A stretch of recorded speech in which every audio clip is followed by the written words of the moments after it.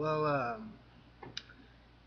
I decided since my other first dip video was really bad that I was gonna go ahead and make another one.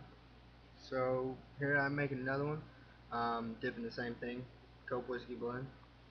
Uh, Still got my good old mud jug. Um,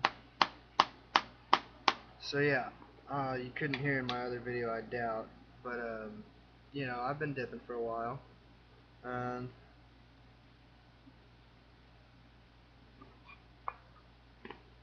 I noticed like a shit ton of people are making videos, and so I figured, why not? Why not give it my shot at it? I know some of y'all might have seen me sticking redneck dipping room. Yeah, holla. Um, but yeah, I decided today that I was gonna make a video, and I said it in my last video. I don't know. I really highly doubt you could hear it, but a lot of people ask me why I dip Cope whiskey blend. And the answer really is pretty simple. Even though it's kind of hard to find around here where I live at, um, I know a couple stores that always have it. But my reasons are, I mean, I've dipped almost everything from Grizzly Wintergreen, Cope Wintergreen, Skull Wintergreen, straight, Skull, Grizzly, Cope. I've dipped it almost all. I chewed Redman for a while, and I think the only thing just about that I haven't really tried is snuff, and that's just because that shit's like ground coffee. Not to diss anybody out there that does dip snuff, but you know, and I like it. I like Cope whiskey blend because it does have a good whiskey taste to it, and it does still have that Copenhagen taste.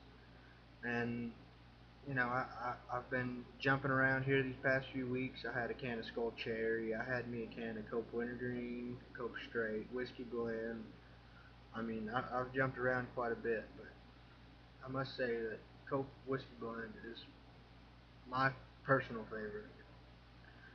And when there was Cope Bourbon Black, I used to love that right there.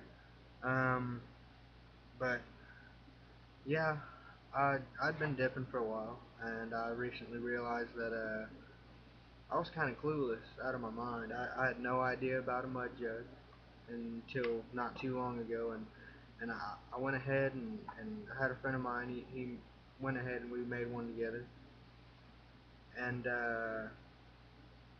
yeah, I I think it's a great idea. I like mine because when I pour it out, I got this little spout right here. I don't got to worry about taking out any of the inside and taking off the top or any of that. That and this little handle right here. Yeah, that comes in pretty useful. But yeah, this was my first dipping video. So let me know what you think, and I'll have more up soon. Let me know if y'all want to see a video about anything else. If y'all want to know anything about dipping, just I know there's a lot of other videos out there, but I'll make some too. Well, yeah, let me know what you think, and y'all have a good one. We'll see you later.